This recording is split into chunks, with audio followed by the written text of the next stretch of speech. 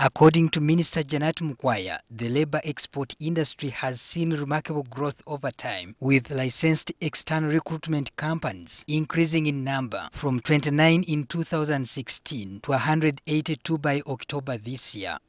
This rise implies that there is more pressure on the ministry in terms of processing requirements for the intended externalized workers and companies. However, lack of working space by the ministry has been causing deficit in service delivery. Unfortunately, our current working space is limited, with an office premise of 2 rooms and 2 corridors. The Gender and Labour Ministry partnered with the Uganda Association of External Recruitment Agencies to launch a one-stop center. This facility has 3 sections. The first section will house a reception and a registry for record keeping.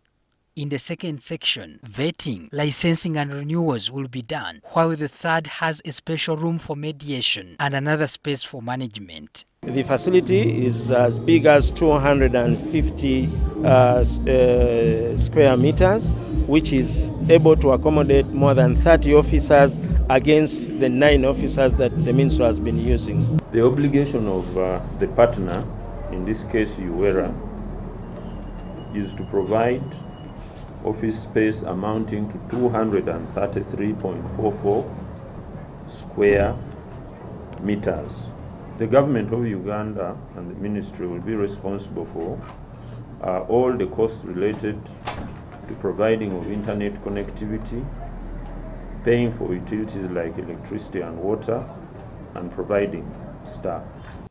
Annual remittances from labor in the diaspora stand at $1.5 million, and Uganda is ranked 27th out of 159 countries worldwide, whose national economic development is boosted by this source of revenue.